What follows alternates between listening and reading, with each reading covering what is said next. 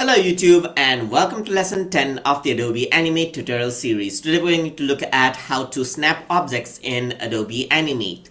So over here, now let me create a simple shape. Let me double click this and convert this into a movie clip symbol just like this. And then now what happens is that I can move this shape freely just like that. And it's because I haven't enabled snapping. So if I were to enable snapping, I'm just going to go to view and then in the guides, I'm going to let's say guides right here, just enable the ruler, click and drag just like this, and now what happens is that nothing happens. You do not see the snap happening anywhere.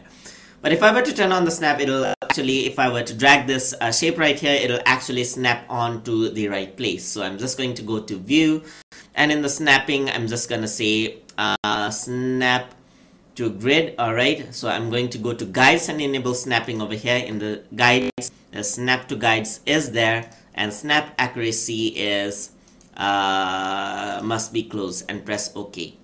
And now what happens is that it will actually snap on. So if I were to click and drag some point right there, you can see that it actually snaps on to the grid itself, and it'll actually stay on the alignment just like that. If I were to draw something over here, click and drag, you can see that it actually snaps on to the point like that. Click and drag, you can see that it'll actually stop over here for a proper alignment. So if you were to click and drag the guides just like this, click and drag, click and drag, click and drag, and if I want to make a shape, just click and drag, and you can see the snapping happens quite well, and it'll only draw on that section over there.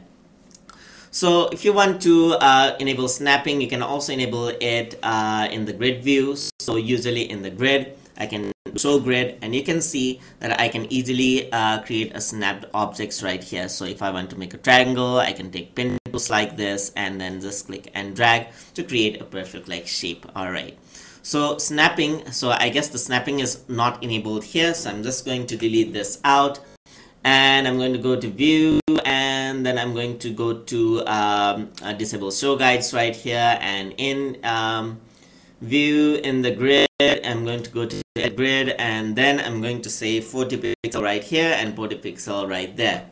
And then in the view and the grid, what I'm going to do is I'm going to enable snap to grid as well. So I'm just going to click the pen tool, click this, click this, click this, and click this, and you can see that it actually stays on the point itself, and I can create easily. So I can click and create an easy curve. We're going to learn about the pen tool in further lessons.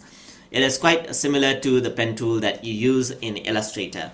So this is how you can snap to grids. You can create different shapes, as you can see, and then it'll actually help you to create defined shapes like these. So I'm just gonna go to grid, and then I'm going to go to a grid and disable the show grid. And you can see that I have a very properly arranged shape right there. So hope you guys learned something as always, and as always, please like, comment, share, and subscribe.